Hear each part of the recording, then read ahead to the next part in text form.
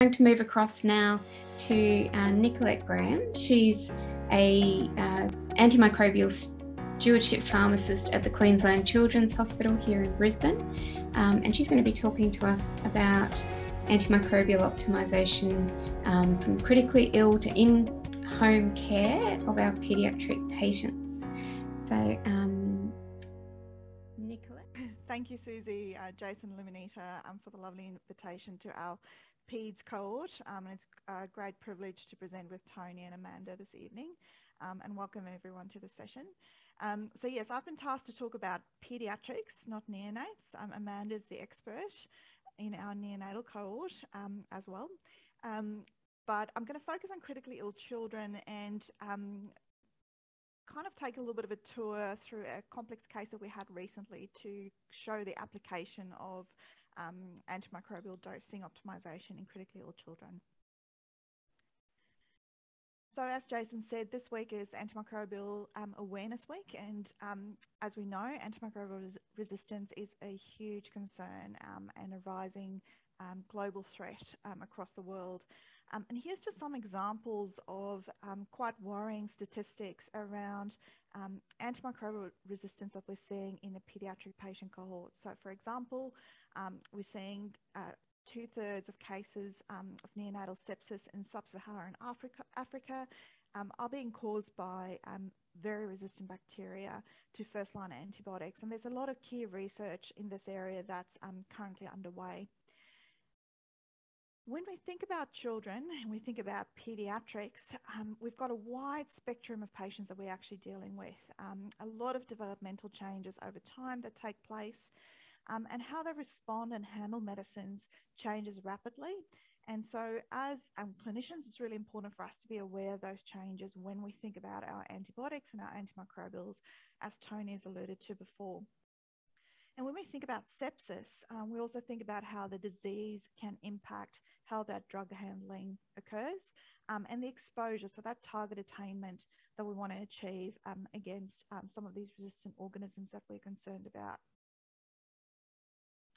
So I'm going to use this case study to demonstrate how we could apply some of these principles, and hopefully this will be useful for you in your practice. So very recently, we were looking after a young girl, 4 years of age, with a diagnosis of severe aplastic anemia. She was currently on treatment, so receiving cyclosporin, so immunosuppressed, awaiting her bone marrow transplant.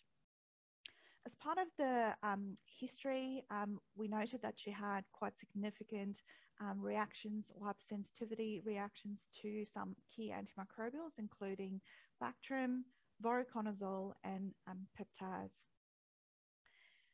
At this point in time, we were asked to provide some advice on her management. She had had a prolonged period of neutropenia, more than 4 weeks.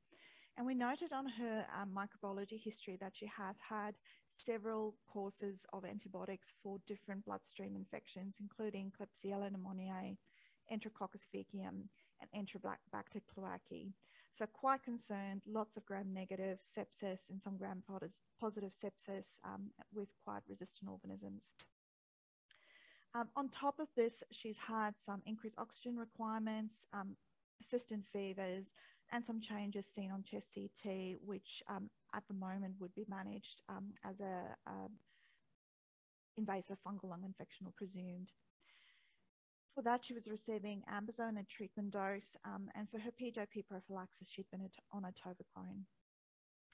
So the call comes through to our infectious diseases team with the history from the oncologist saying that they're really concerned. She's febrile, she's hypertensive, she's got a poor cap refill, and ICU's been asked to consult and come and review her to see if she needs to be moved to our intensive care unit. We also speak to the immunologist on service to think about which antibiotics we potentially could start for her. And together as a team, the decision is made to start meropenem, gentamicin, and vancomycin. So I guess the question is, how are we going to approach dosing in this young lady, and how would we apply those principles that Tony has alluded to really individualize care and treatment for this patient?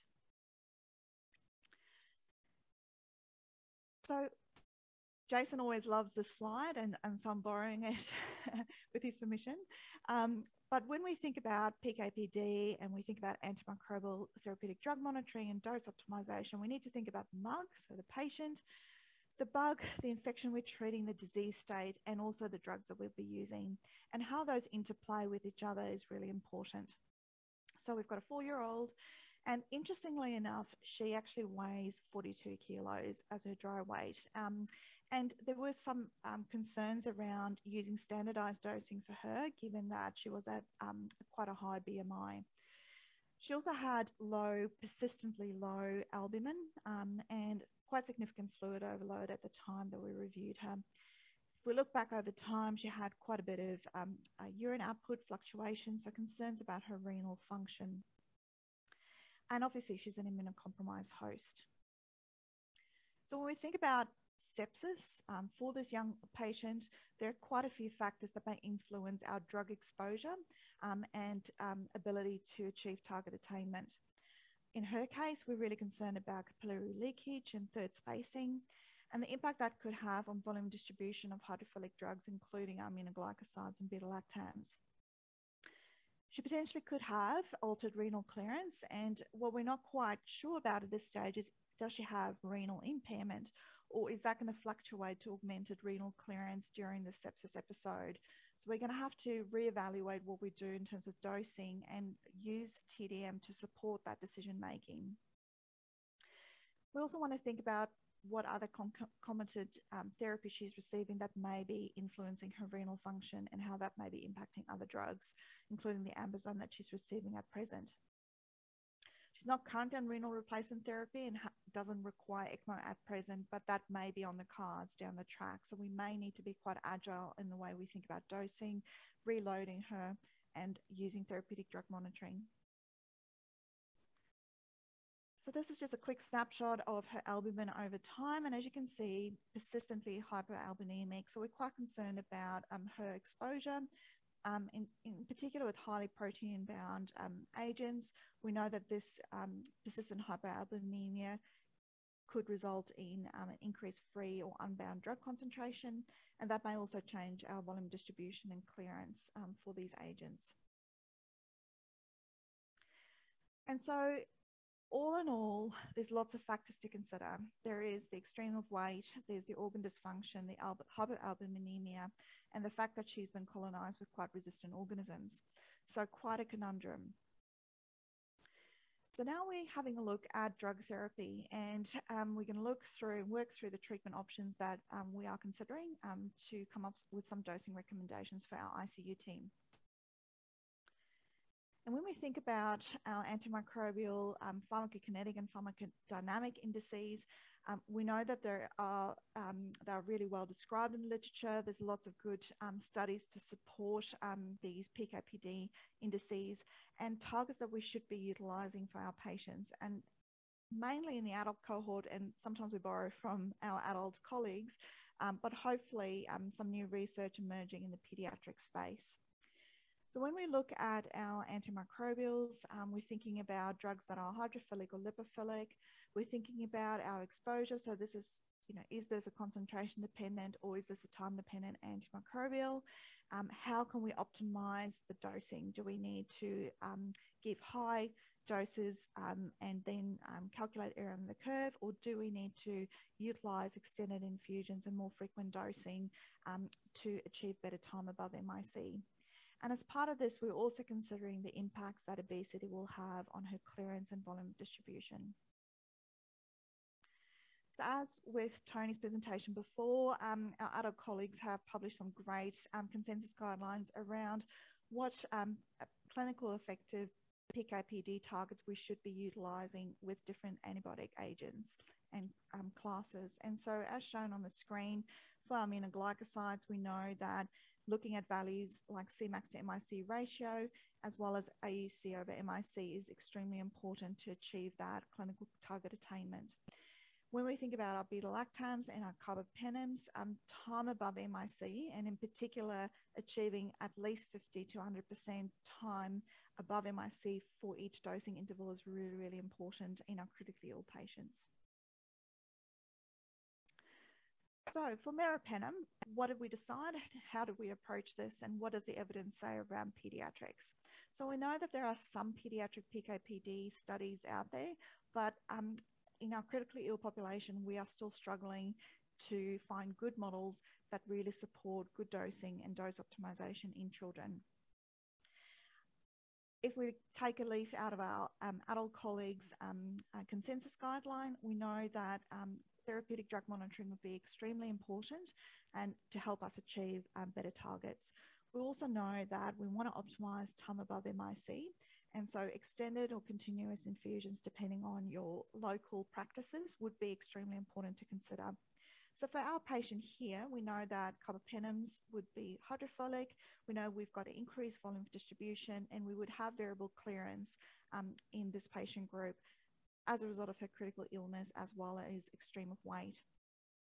So in terms of empiric starting dose, we would use actual body weight. And in her case, we actually selected to use 40 per kilo IV 8 hourly. And we utilize extended infusions, each dose infused over 3 hours.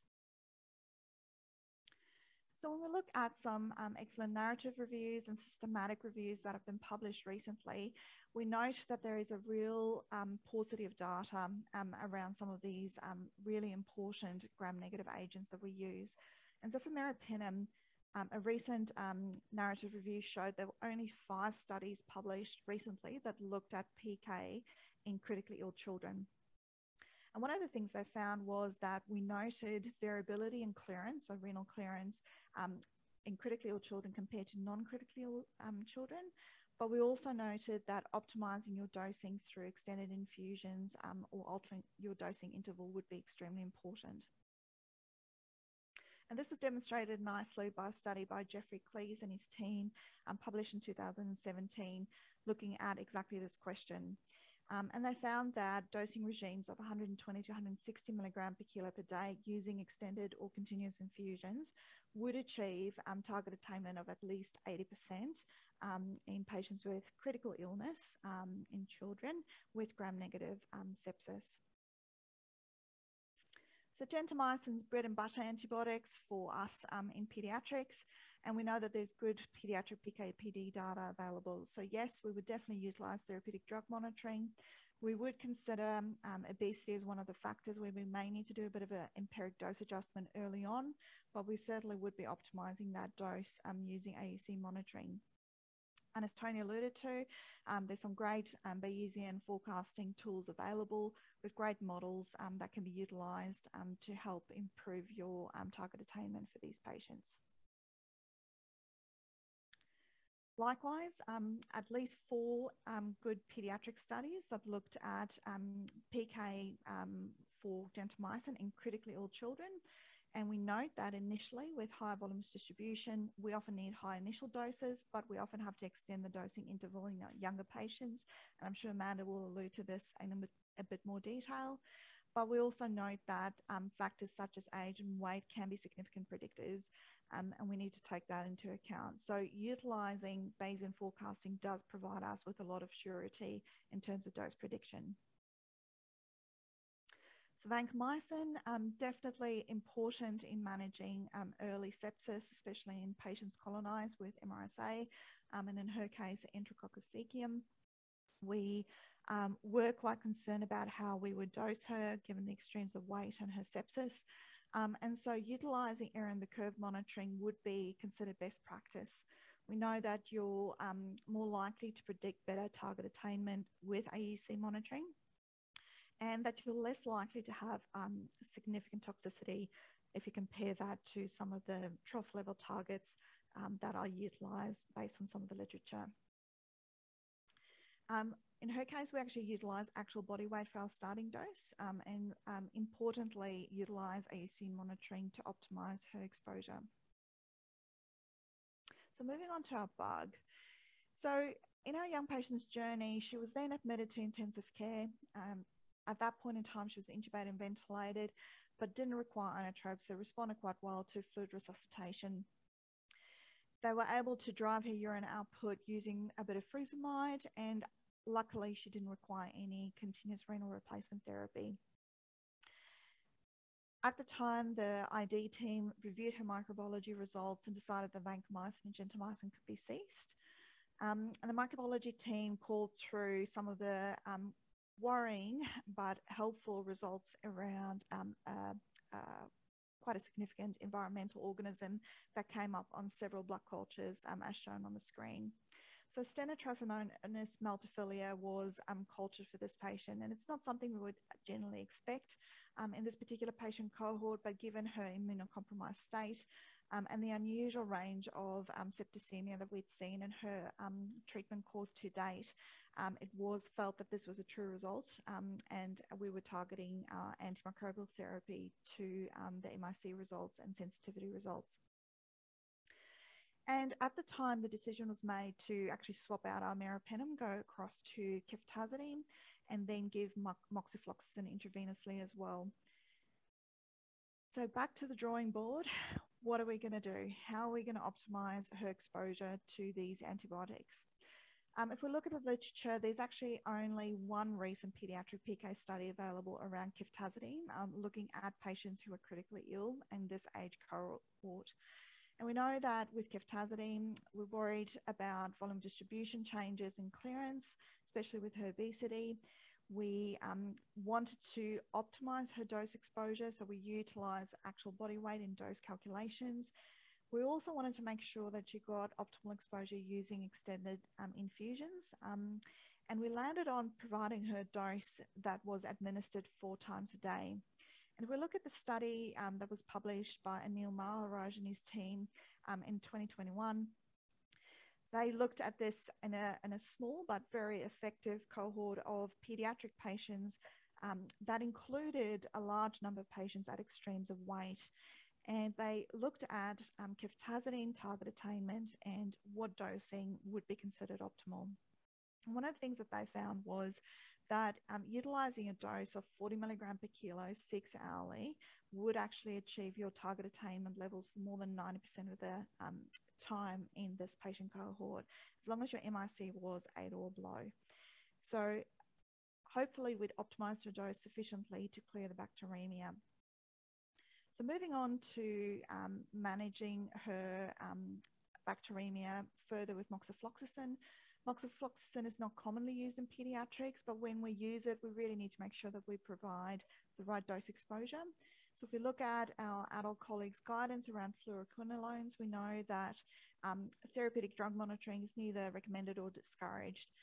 However, in this case, given the significant variability in PK/PD, her critical illness and this unusual organism, the decision was made to optimize therapy utilizing AUC monitoring. We're very fortunate here in Queensland. We've got an excellent HPLC laboratory that's been setting up some really novel assays for us. And quite a few years ago now, they set up a moxifloxacin assay that we'd be utilizing for some of our cystic fibrosis patients. So we were fortunate enough to be able to utilize this for our patient and actually get our results back within 24 hours. So moxifloxacin is more lipophilic fluoroquinolone. We do see impacts of increased volume distribution, increased clearance in our obese patients with sepsis. In terms of dosing data, there's not a lot of good pediatric dosing data utilizing moxifloxacin, so we extrapolated utilizing 10 milligram per kilo and capped it at 400 milligrams 24 hourly, and as mentioned, you utilize AUC monitoring.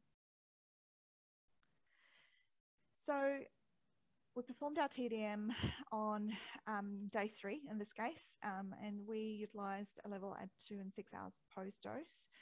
Our Cmax values returned at 9.2, and if we think back to our targets, PK/PD indices that we're using, a Cmax to MIC ratio above 8 in standard infections, but in more severe MDR infections, we're aiming for that ratio above 12, and so we achieved that for this patient. In terms of AUC to MIC ratio, we definitely achieved that with the target set at above 125 for severe or MDR infections. So the patient improved, we were able to clear the bacteremia, and certainly the utility of TDM, the ability to do novel therapeutic drug monitoring and optimizing dosing throughout her treatment course is extremely important. She survived the sepsis episode and improved and was able to complete her engraftment post her bone marrow transplant and was discharged home. So I'm just changing pace a little bit. And for those in the audience who are cycling enthusiasts, many of you guys may be familiar with Sir David Brailsford. And I thought it really important to actually highlight some of the gaps that we suddenly continue to see in pediatric therapeutic drug monitoring and pediatric antimicrobial optimization in terms of the lack of PK and PD studies that we have. And hopefully encourage you guys and inspire a few budding research to think about what you can do to contribute. So Sir David Brailsford is the now coach of Team Sky, which is the UK cycling team. And he's known for his theory of the aggregation of marginal gains. So achieving a tiny margin of improvement in everything you do cumulatively over time would improve or give significant improvement and help achieve goals. And so what he did was he literally changed every single thing that Team Sky did in terms of their training, their nutrition, their travel arrangements, the cycling suits that they wore, the nutritional supplements that they took as part of their races. He even got a surgeon to teach them about hand hygiene. And what was really amazing is that he believes that 1% improvement in every single step of what you do will result in a significant increase. So if we break that down and we think about therapeutic drug monitoring, antimicrobial optimization, and stewardship, there's a lot that we can learn from Sir Brailsford. So what was the outcome? So in a 10-year period of time, Team Sky went from not winning any championships or ever featuring in a Tour de France to having more than 178 world championships, 66 Olympic and Paralympic gold medals, and 5 Tour de France victories. Quite an achievement. So when we think about how this applies to what we do, think about clinical research, think about how that meets quality improvement, and how important it is for our multidisciplinary teams to collaborate together to address the challenges shown on the right in terms of dose optimization in children. So I'll leave you with that thought. Thank you so much for your time. And as Susie's mentioned, we'll take questions at the end of the session during the Q&A session.